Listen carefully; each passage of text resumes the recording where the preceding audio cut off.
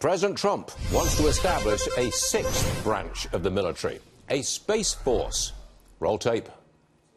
Our destiny beyond the Earth is not only a matter of national identity, but a matter of national security. So important for our military, so important, and people don't talk about it. When it comes to defending America, it is not enough to merely have an American presence in space.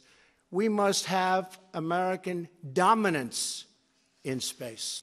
Joining us now is perhaps the best-known physics professor in all the land. His name is Michio Kaku, and he's our guest this morning. Michio, welcome to the show. Glad to be on. Look, there are obviously pros and cons of a space force. Why don't we break it down and start with the pros? Yes, well, the Space Force idea cuts both ways. I mean, let's not be naive. The Chinese, the Russians, they have secret space war plans.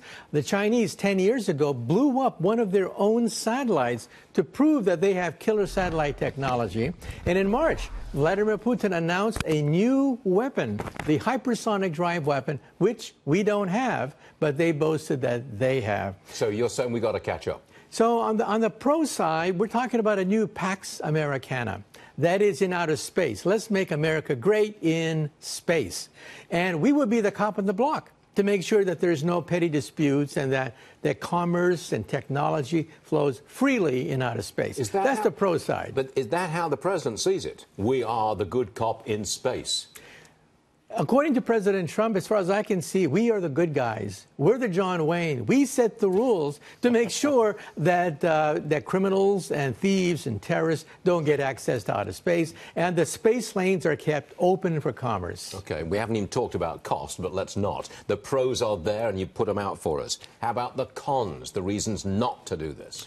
Well, you know, even a small nation like North Korea, in principle, could detonate a hydrogen warhead over Kansas and wipe out almost all our satellites. We are the most vulnerable to satellite warfare. The electromagnetic pulse would wipe out not just the satellites, but knock out our power systems. We would be thrown back by the electromagnetic pulse maybe 200 years into the past. So why not form a space force to stop that kind of thing happening? Because the enemy can also secretly field one, too. There could be a space race to perfect the first electromagnetic pulse weapon. And it's like the great equalizer, the Colt 45.